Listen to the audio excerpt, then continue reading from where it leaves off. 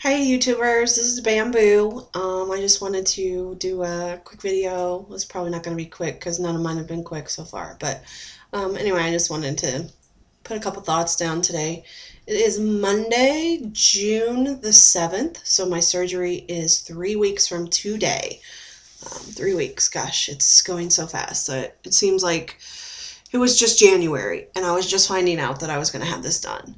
Um, but yeah, so I'm 3 weeks away, and getting really excited about it. I've been following a lot of people on here and doing a lot of video watching over the last couple weeks. And for those of you who have befriended me, hello. And I'm super excited that you would want to follow me because when I started doing these videos just this last week, I didn't think that anybody would follow me. So, yeah, that's kind of neat, I think.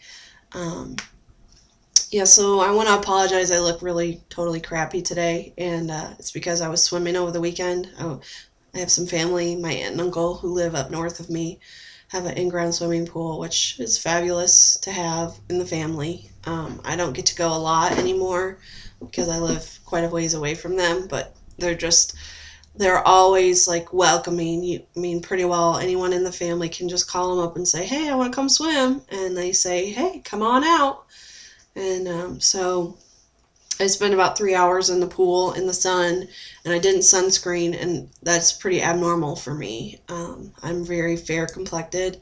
My dad is a redhead, and unfortunately, I was given more of those genes, and I have lots of the freckles and the whole deal, and very fair complected skin. I luckily did not get red hair, but have been told to expect it in my children because they may have it, and it wouldn't surprise me. But um, yeah, so I'm just like a lobster now. I'm so burnt and uncomfortable. My shoulders are burnt, my back's burnt, my arms are burnt, my face is burnt, my scalp is burnt. It's just not fun. So I didn't feel like, putting a hot blow dryer in my hair today, and I said, I'll just put on a baseball cap and call it good. So I don't have any makeup or anything else on because my cheeks hurt. Um, yeah. Um, this weekend was really fun, and I just wanted to take a couple minutes to talk about what's been going on and in my life and just a couple things I've noticed. When I went home to visit my family. I live about 85 miles away from most of the rest of my family who live in Springfield, Illinois, which is the state capital, though most people, for some reason, think Chicago is the capital, but it's not. Anyway, so I went home for the weekend, and I had such a nice time. My husband did not go with me, which is kind of unusual. Usually I have him and the dog, and this time I was a free single woman. I didn't have a dog or a husband, so it gave me an opportunity to really spend some good time with my brothers and my parents and my sisters-in-law and all of that. So yeah, I had fun. I played mini golf on Saturday night with the family, and my parents live right directly across the street from a mini golf course, and I pretty well grew up with it, and it was so much fun to go. It's just always fun to go over there, and it's just neat because my older brother and I in particular have been kind of a part of the history of that place. It's been around since the 60s, and obviously I'm not that old, but we moved right across the street when I was 2. So nearly my entire life has been an exposure to this place. And the people who used to work there would want us to come over, and they would babysit us, and we would plant flowers and help take care of the courses. And I mean, you name it, we did it over there. We used to make the announcements. They just let us do everything, which was so neat. You just, not every kid got that kind of a neat thing to do when they were so little. But the inside of the place has this great little snack bar, and they used to have all kinds of old pictures from birthday parties because this was a very hot place when I was younger to have your birthday party. And so they used to have just tons of collage posters of birthday party pictures. But the owner is an older couple. The gentleman died about 5 or 6 years ago, but his wife still owns it, and she still kind of runs it, even though she hires a lot of help. She's in her mid 80s, so she has no business really doing anything with it, but she still does.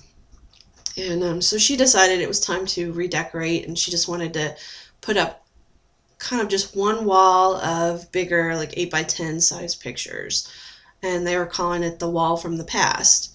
And lo and behold, when I walked in, the first picture I saw was a picture of me when I was probably 3 to 4, putting with my older brother and several of the employees at that time, and some of the owner's children.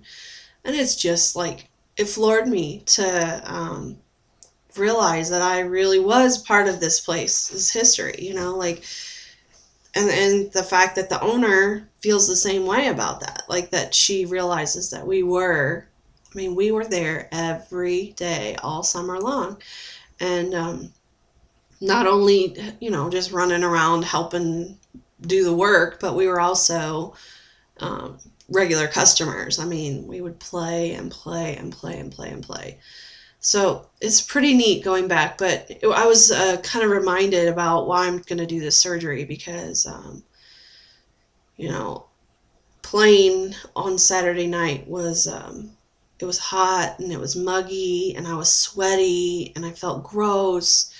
And yeah, I just felt out of place. My family, there's nobody else in my family who is this size. My brothers, I have a younger brother who is 4 years younger than me, and he is like a little pencil. He has just always been a rail, very athletic, very skinny. And my older brother is by no means obese. He may be slightly overweight, but he is not obese. And he's 18 months older than me. And, it's just been like, I feel like I've been on a sore thumb in the family for a long time because of that. And I know my obesity is not directly related to my genes. It's related to some trauma that I went through, which I talked about earlier. So yeah, I've just never felt like I've kind of been the black sheep of the family. And it's always been something that people don't talk about. My family doesn't talk about my weight. They just, it probably would be way more awkward if they did, So it's been just like a hush-hush thing. And but everyone is so supportive of this surgery. And I was talking to my older brother about the weight that I'm expecting to lose, or that I'm hoping to lose. And I kind of have a number in my head of what I'd like to see gone in a year. I'm not going to announce that to the world, because I feel like if I do, then people will be under the impression that, if I fail to reach that I've failed in some way. And I'm not going to look at it from that perspective at all. But I did share that with my family, and my brother, I think it really started to sink into him that he doesn't see me but maybe once a month. Sometimes it's less frequent than that. And that after June 28th, whenever he sees me, it may be like looking at a different person for a while.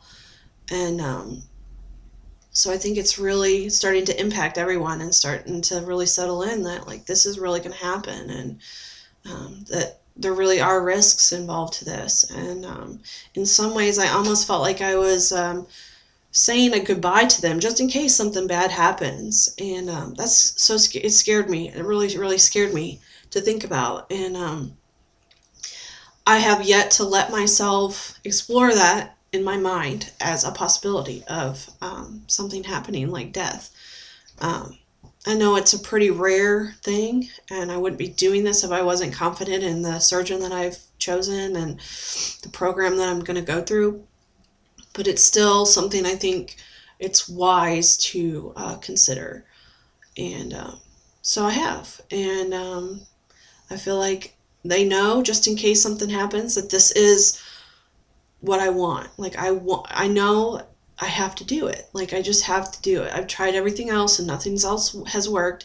So this is what I have to do. And good, bad, ugly, if I don't make it or whatever, then I go out of this world knowing that I did all that I could do to make myself healthy. And so I think that everybody in my family seems to get that now.